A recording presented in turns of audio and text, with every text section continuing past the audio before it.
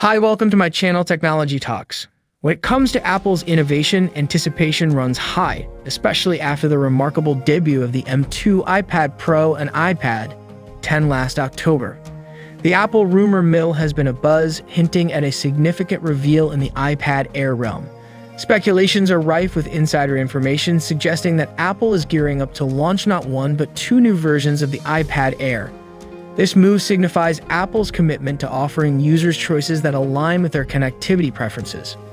Diving into the technical aspects, the code names assigned to these intriguing tablets are G57 and G58 for the Wi-Fi versions, while G537 and G538 are earmarked for the cellular options.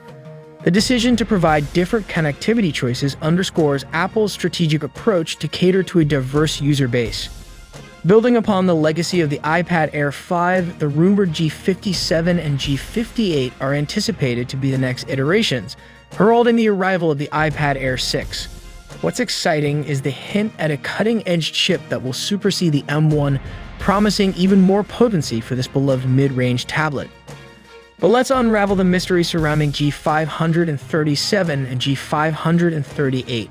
Speculations abound, with theories suggesting that these might be larger versions of the iPad Air. Could Apple be contemplating a more expansive variant with superior specifications? While the current iPad Air 5 boasts a 10.9-inch display, the potential for a bigger, more feature-rich model looms on the horizon. However, it's essential to approach these speculations with caution, given the dynamic nature of Apple's plans. The burning question emerges: is Apple orchestrating a game-changer within its airline? As the iPad Pro currently commands attention with multiple versions and sizes, the iPad Air might be poised to steal the spotlight. Could this signify a monumental shift in the iPad universe, with the iPad Air taking center stage? Your thoughts and speculations are welcome in the comments section below. I'll endeavor to engage with as many viewpoints as possible.